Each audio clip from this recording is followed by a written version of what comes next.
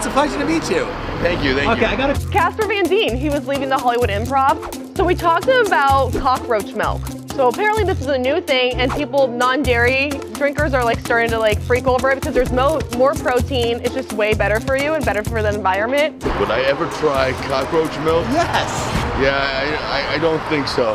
That's only gross because we've been told it's gross. It's not actually gross. It's really true. Because that's why we've been brought up. It's socialized. Daughter, would you like to have some cockroach milk? I mean, sure. Yes, she'll have it. There you go. The moment I see cockroach as part of the ingredients, I'm out. You eat beaver glands right now and you eat like anal from that. What?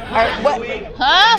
Have you had anything raspberry flavored ever in your life? Yeah. Then you drank beaver tincture. It's beaver anal glands secrete this liquid that is raspberry flavoring. How did they find that out? How do they find it out? How many different asses of animals they have to go through before they even decided, oh, beaver ass is a nice one. Oh, okay. Some guy comes out from the woods and goes, well, I come up with an idea. I'm not going to say how I got it, but beaver anus might taste like raspberry.